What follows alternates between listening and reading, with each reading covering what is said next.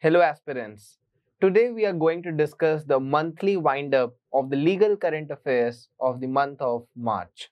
So, multiple important legal development has taken place in this month. So, let's see what's there for us. Supreme Court has given its decision on Chief Election Commissioner Act 2023. So a very disputed act came into the picture. The name of the act is Chief Election Commissioner and Other Election Commissioners Appointment, Condition of Service and Term of Office Act 2023. So this is the disputed legislation which removed Chief Justice of India from the selection panel for selecting the Chief Election Commissioner. We all know Election Commission of India is considered to be an independent body and responsible for conducting free and fair elections in the country, in which the selecting the chief election commissioner we must have Chief Justice of India. This is what our country thinks. Now, last year, Parliament has introduced this act and removed Chief Justice of India, and now only Prime Minister, one Union Minister, and one leader of opposition will be there in this election panel. So, this is the issue. Now, multiple issue has been raised in the Supreme Court when the PIL was filed. Now, the three prominent issues are the constitutional challenge. So, the act which has been challenged here is section 7 subclause 1 of this CEC act, which says that it is contradicting with the Anup Baranwal judgment which the Supreme Court has given. Whenever there is a vacuum in this filling of the post, the selection panel must consist of the Prime Minister, the leader of opposition, and the Chief Justice of India. So this is very significant whenever it comes to the appointment of Chief Election Commissioner. And the third is restoration of judicial authority. Now it is very significant that we know under Article 141 of the Indian Constitution, the doctrine of precedent has been set up. So whenever there is a judgment of the court, the judgment of the court is binding on all the lower authorities and the executive and the legislative. So these are the three prominent challenges, issues which have been raised through PIL before the Supreme Court. Supreme Court denied all of this challenges mentioned in the PIL, and they said that the general elections is very close, and giving decision in this particular act will definitely hamper the election procedures as it will take time. The matter was filed in January and later on the court rescheduled it for the April, but now court has said that they will not entertain this matter. Supreme Court has given their remarks on politicians' right to politics. Now, this is with respect to the Odisha BJP person. Now, in this case, it has so happened that Supreme Court has decided against the imposition of a bail condition. So now a bail condition have been put up against a politician which was barring him from engaging in the political activities. Now the case titled is Shiva Shankar Das versus State of Odisha, and in this case, Odisha High Court has imposed such bail conditions, and Justice B.R. Gavai and Sandeep Mehta of Supreme Court has said that they are overturning this bail condition because politicians also have certain fundamental rights and it will be violated if they are not being allowed to engage in the political activities. So this condition cannot be sustained because this is in direct contradiction with the fundamental right. So Shiva Shankar Das, who is a member of the Bharatiya Janata Party, the allegation has been put against him because he has been facing the multiple criminal cases, and Supreme Court has quashed and set aside this bail condition which has been given by the Odisha High Court. UP Board of Madarsa Education Act 2004. Allahabad High Court has given a very prominent judgment. They have considered UP Board of Madarsa Education Act 2004 a violation of secularism principles. So we know that secularism is the basic feature of the Indian Constitution. It is also mentioned in our preamble. There are 5 important elements mentioned in the preamble. I am sure you all know it. I'll just reiterate. So there are 5 elements called democratic, republic, sovereign, socialist, and secularism. So these are the 5 primary elements of the preamble which justifies the values and idea of our constitution. So that is what been cited by the Allahabad High Court, stating that this is in the violation of the secularism principles, and therefore they are considering it to be unconstitutional. So basically, whatever it will come against the basic structure of the constitution, that will be held as unconstitutional. So there was a division bench comprising of Justice Vivek Chaudhary and Justice Subhash Vidyarthi. So they have deemed this law which is ultra virus of the constitution, and they have directed in furtherance to the Uttar Pradesh government that they should devise a scheme for integrating the madrasa student into the formal education system.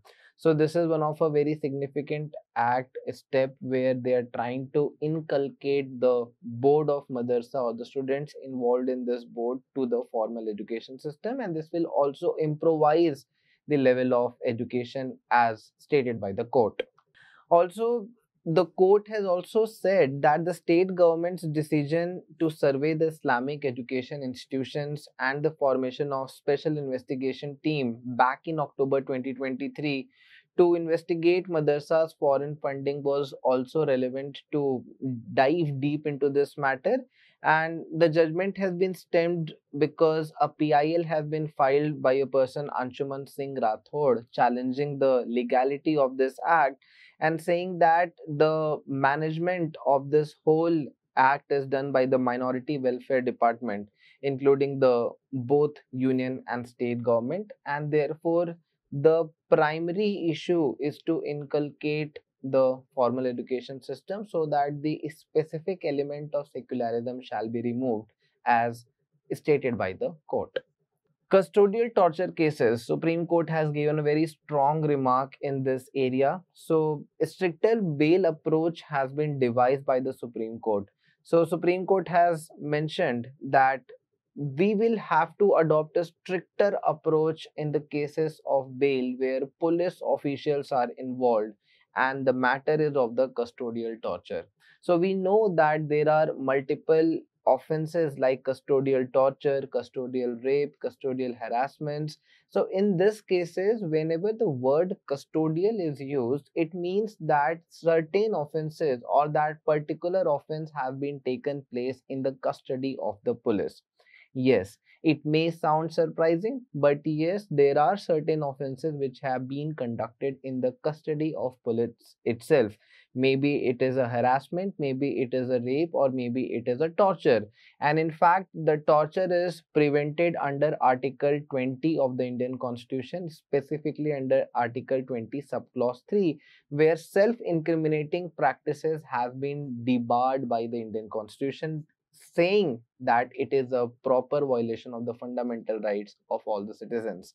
So, in that light, Supreme Court has taken a stricter approach in the terms of granting bail in the cases of custodial torture. So the bench has reserved the High Court decision which has granted bail to police official, and they said that the gravity of the alleged offence is very high, and granting bail in such cases without a due consideration will be a gross violation of the justice.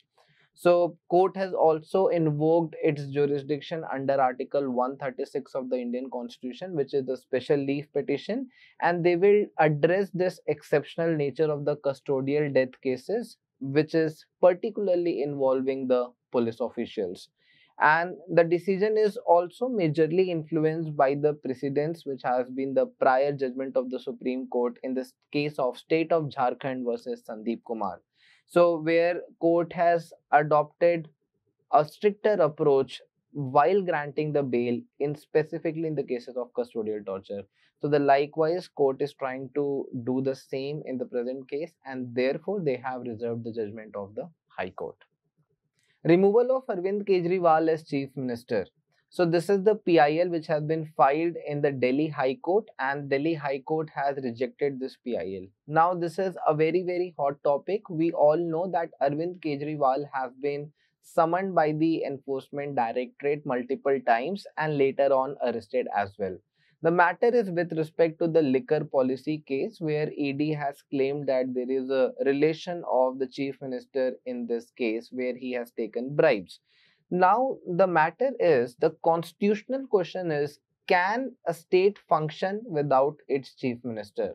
Now another question is, can Chief Minister functions even while being arrested, and can his office function while he is in the jail? So these are the some prominent questions which we will want you to answer. You can drop your answers in the comment section. What is your opinion? And now the court has rejected this PIL, stating that unless and until a proper decision of the court comes into the picture, it will be wrong to decide on such matter and to remove a chief minister, which is a due constitutional post. Now, the court has also said that judicial intervention in such matters is not likely to be put upon, because this is a matter which needs to be decided by the parliament. Technically, the governor or president shall be involved in this matter, and they shall give the decision whether to be removed the chief minister or not, because the functioning of the state is an executive matter. So that is why judicial intervention will be violating the separation of power as carefully devised in Article 50 of the Indian Constitution. So this was the concern, and the division bench, including Chief Justice Manmohan and Justice Manpreet Preetham Singh Arora. So they have discussed this petition, and they have cited the absence of any legal prohibition in this specific matter. So that's what court has said, that there is a failure to demonstrate a legal impediment. So one of the primary reason is that there is a failure for demonstration of any legal error in this specific issue, and that is why court will not intervene purely on the executive matter, and therefore they have forwarded it for the executive action, and thus PIL has been rejected by the Delhi court. So this was all for the roundup of the month of the March. And with this, I would also like to tell you a very exciting news with which we are coming up. In the month of April 18th, 19th, and 20th, we are bringing summer boot camp. So if you're confused about pursuing career in law, this is a very right event which you should pick. And this will be happening at our Get Set Law Centers in Mumbai, Gurugram, Jaipur, and Bangalore. So you will get the description link in the comment box, and you can check the details, and I will highly recommend every one of you to subscribe to this event. So this was all for today. If you have any questions, any comments, please drop us in the comment section and we will definitely address. Thank you.